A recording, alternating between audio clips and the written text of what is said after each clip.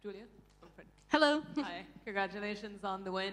It was a pretty fast finish. Did you expect the fight to play out like that?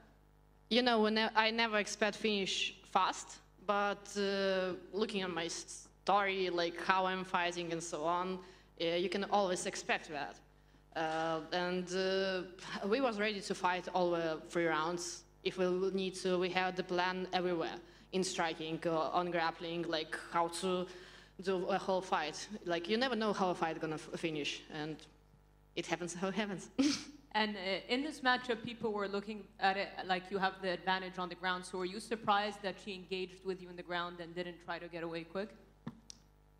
I just grabbed it.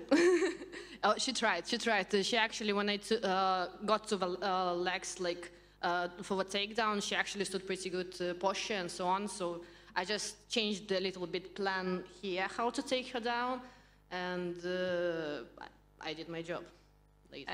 And of course, this is in her home country, a lot of attention on her and stuff. How did it feel to play kind of the upset role? And do you feel like now people are going to start giving you more respect? You know, that's not the first time when I'm fighting in a fight where is everything prepared for my opponent. And the best fights that I fought in my career was prepared for my opponent. And this is one of them. But as I told already, this arena, it's not my enemy arena. It's my home arena also. And I would love to fight in London more and more because I'm feeling here like at home. That's my home also. It's Europe. That's the closest city. It's culturally, there are a lot of Lithuanians. So we have Roger Gracie Academy here. I have a lot of people here who can come and cheer. And it's so close to Lithuania, so people really easy to come here to watch my fights. And if I will be successful in that division in the later fights, it's going to be more and more Lithuanian audience here. And I really hope to fight here again, for sure. And at Media Day, you told me you feel like Flyweight will show your best version. I know it was a pretty quick fight, but physically, how did you feel competing at Flyweight? I love myself in the Flyweight.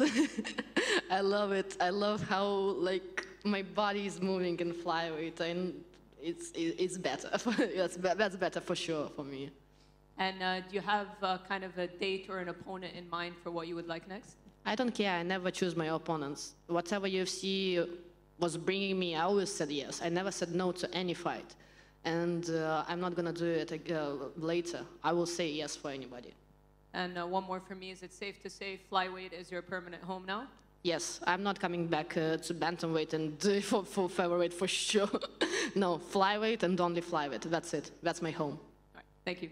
Julia, just Thank you. Are there any flyweights that you see in the division that you feel you match up well with? I don't care. I'm not looking like that. Like it's up to UFC. My work is to fight. Whatever they bring me, I'm fine with everything.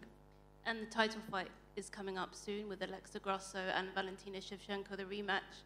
How do you think that goes down? I'm a big fan of Shevchenko. So I think she's gonna bring her belt back, but I like Grasso also. She has a very good boxing and everything can happen. But yeah, I'm a fan of Shevchenko. Thank you. Congrats on the win. Thank you. Julia, hi. Yeah. A lot of the narrative going into this fight was the weight cut, the weight cut, the weight cut. Do you feel now that all of those questions can be put behind you for good now? You've proved everything you needed to prove. You made the weight, you had a great performance. That's it, done. No more questions about weight cuts from now on. I hope so. I cut it weight not even to 126, it was 125, so it cannot be questions anymore. Absolutely. And what were the major differences that you made for this fight in terms of preparing for the weight cut? Was there anything different nutritionally or different in the training to prepare for cutting those extra 10 pounds? My conditioning coach, he changed my conditioning a bit, so we did some extra work to make my body lose weight more, and the preparation for flyweight was not like in 2-3 months. It was a work for 10 months. I was working for 10 months to be in that fight.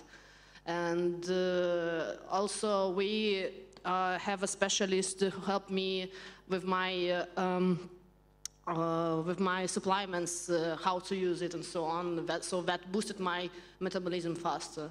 So yeah, something like that.